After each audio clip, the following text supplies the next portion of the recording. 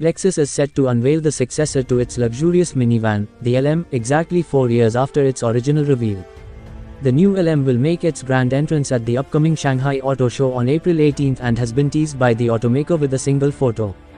Notably, this unveiling marks a milestone for the LM as it will be the first time the opulent minivan is made available in Europe, having been exclusively offered in select Asian markets such as China until now.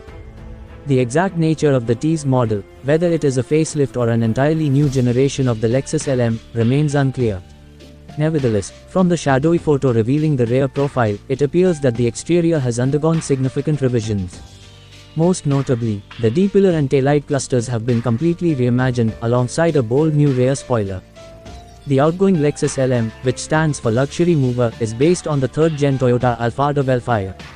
The large minivan measures 5,040 mm long and is available in either a 7-seater or 4-seater configuration, with the latter featuring a large screen for the rear passengers. In terms of powertrains, the LM300H is equipped with a hybrid 2.5-liter 4-cylinder engine, while the LM350 is powered by a 3.5-liter V6.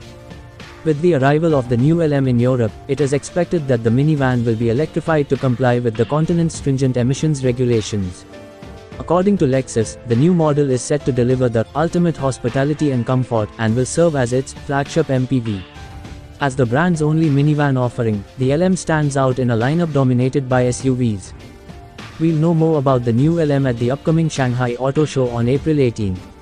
Minivans are a popular choice in China and other Asian markets, where the Lexus LM will face plenty of competition.